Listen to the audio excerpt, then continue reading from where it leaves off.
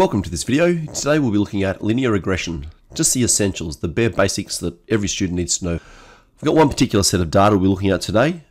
Please be aware there is a second video, example number 2, that you can consider as well.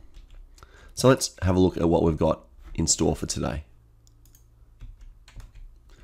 So the data we have here, the lifespan in years and the gestation period in days for 19 types of mammals are displayed in the table to the left. It says a least squared line that enables lifespan to be predicted from gestation period is fitted to this data. And our first task is to name the explanatory variable in the equation of this least squared line. So we haven't got any graph in front of us and the table doesn't necessarily give it away, but the information on the top right of this screen should be sufficient for us to be able to work out which one is the explanatory variable.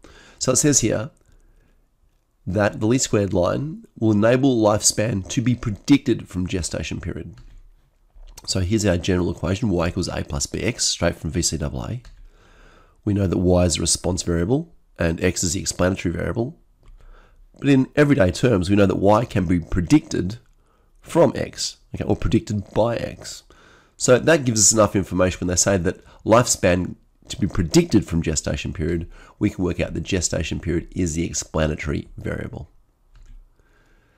Okay, task number 2, determine the equation of least squared lines in terms of the variable lifespan and gestation period. And we're asked to put the information in the boxes below and around the numbers representing the intercept and slope to 3 significant figures. So look, at this point, I might turn to my TI-Nspire calculator. We have our data entered. Here we have in column A lifespan on the TI-Nspire, and column B we have gestation period in days. So I'd like to now do a linear regression. Menu, statistics, stats calculation, and a linear regression. There's a few options. I want the a plus bx option. So I need to state that my x variable was gestation period and my y was lifespan. Press OK. So it returns response here. We see that A, the y-intercept, is 7.58 to 2 decimal places, and B, the gradient, is 0.101 to 3 decimal places. Okay. Alternatively, we could decide that we wanted to do a graph as well. And we can, on the side here, have a lifespan. Down the bottom, we can have gestation period. Then we could choose menu, analyze, regression, y equals a plus bx. And there's our equation, y equals 7.58 plus 0.101x, where y is the lifespan in years and x is the gestation period in days. So we've discovered that lifespan in years is equal to 7.58 plus 0.101 times the gestation period in days. Number 3, write the value of the correlation coefficient rounded to 3 decimal places. Now, R is a correlation coefficient. Let's quickly go back to the TI-Nspire. As can be seen from linear regression, the R value, the correlation coefficient, is 0.903707. Probably rounded to 0.904. Okay, so we know now that R is 0.904 to 3 decimal places. Task number 4 is to describe the association between the 2 variables in terms of direction, form, and strength. Now, when you hear the terms direction, form, and strength, that should ring bells straight away, and you should be able to go back to your summary book, check out those 3 terms, and make the following statement. So we've got an R value of 0.904. We know graphically, looking at a value of 0.904, so it's positive, so it's going to give us there's a positive value here, it's not negative, that's going to give us a positive association. 0.904 is way to the far right here, it's very close to 1. It's a very strong positive linear association. So what we can do when we're asked to describe, there is a strong linear positive association between lifespan in years and gestation period in days. Simply looking at our R value and finding it on our table. Number 5, write the value of the coefficient of determination rounded to 3 decimal places. Now the coefficient of determination has a value R squared. We could literally take our R value from the previous question and square it. That would give us our R squared value. Or we can go back to our TI-Nspire and look at the summary of data from a linear regression. Once again, the linear regression function of the TI-Nspire gives us the coefficient of determination, the R squared. It's 0.816685. but rounded to 3 significant figures, it would be 0.817. Okay, so we know the R squared value is 0.817. And now we're asked to interpret the coefficient of determination in terms of lifespan and gestation period. Again, when you see the terms interpret the coefficient of determination, this is going back to our summary book where we have a traditional response that we need to provide. So here's our summary of information. We know that R squared is 0.817. We know the response variable is lifespan. We know the explanatory variable is gestation period. And here from our summary book, we have a standard formatted response.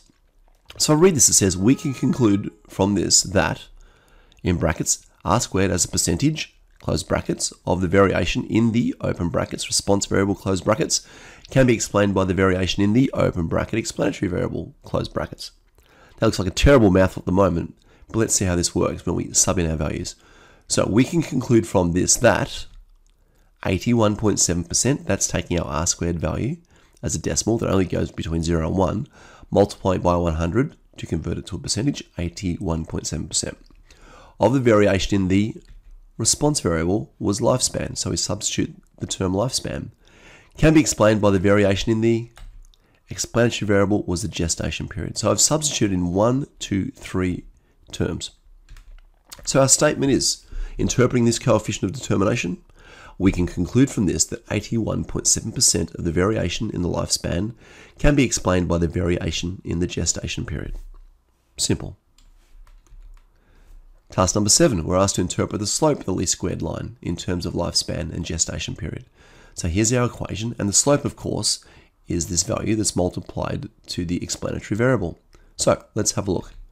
We have again a standard formula, if you like a recipe, that we're going to fill the gaps in. So this one says, on average, for every extra, in brackets, explanatory unit, close brackets, of, open brackets, explanatory variable, close brackets, the open bracket response variable, close bracket, either increases or decreases by the gradient response units. Quite a mouthful, but let's fill the values in, and this looks very simple. So on average, for every extra day is the explanatory unit of gestation period, the explanatory variable, the lifespan, response variable, increases. Now, because this is a plus, a positive in front of the gradient, we use the term increase. If it was a negative or a minus in front of the gradient, that means it would decrease. Pretty straightforward. By the gradient is 0.101 years for the response unit. So again, interpreting this slope of 0.101, we would write, on average, for every extra day of gestation period, the lifespan increases by 0.101 years. Very simple and straightforward. Let's have a look. Task number 8. Interpret the y-intercept of the least squared line in terms of lifespan and gestation period. This again is, if you like, a recipe answer. Here's our equation. And we have, again, similar kind of response with gaps that we need to fill in. So let's just fill these in. A gestation period for the explanatory variable of 0 explanatory units, days, has an expected lifespan for the response variable of the y-intercept here of 7.58 and the response unit years. So a gestation period of 0 days has a lifespan of 7.58 years.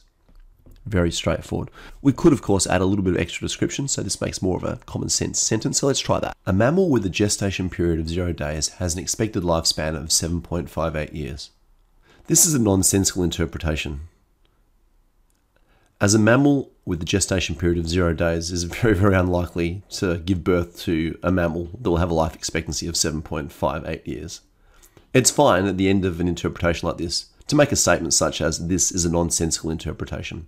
And this sometimes happens when you're using a linear regression line to make predictions. One particular pair of data points from the data table stated that a mammal of gestation period of 63 days has a lifespan of 28 years. And we're asked to calculate the residual for this set of data to 2 decimal places.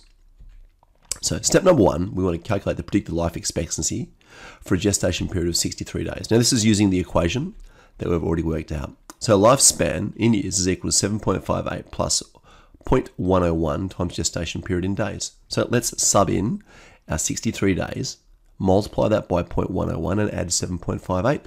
And we see the predicted lifespan for a mammal with a gestation period of 63 days is 13.94 years. That's our first bit. Number 2, we want to calculate the residual for this particular 63 gestation period day. So the residual is the actual value y value, take away the predicted y value. So the actual was for 28 years. Okay, and the predicted that we calculated was 13.94. So this point, if we were to graph it, is way above what the line predicts. So it's going to have a positive residual, and the difference of that is 14.06. Let's now have a look at that using the TI-Nspire calculator. So earlier we generated our linear regression graph. If we use the menu option, Analyze, we can add in a residual. Now we're after the Show Residual Plot. We can now see both the lifespan versus gestation XY scatter plot and the corresponding residual plot. This point up here is where we have a gestation period of 63 days and a life of 28 years. That corresponds to this particular residual point. Again, here we can see a gestation period of 63 days and it's generating a residual of 14.03 years, meaning there is 14.03 years from the predicted value on the line up to the actual point at 63 days. You might have recognized that residual value of 14.03 is slightly different to that calculated using the regression line earlier. I think it gave a value of 14.06. This is because the regression line we used was rounded to 3 significant figures. However, the TI-Nspire calculator would have unlimited decimal places for a more precise finding. Thank you for watching this video. As always, if you've enjoyed this and found it worthwhile, could you please like, share and comment? And I'd love you to subscribe to this YouTube channel. As always, thanks for watching.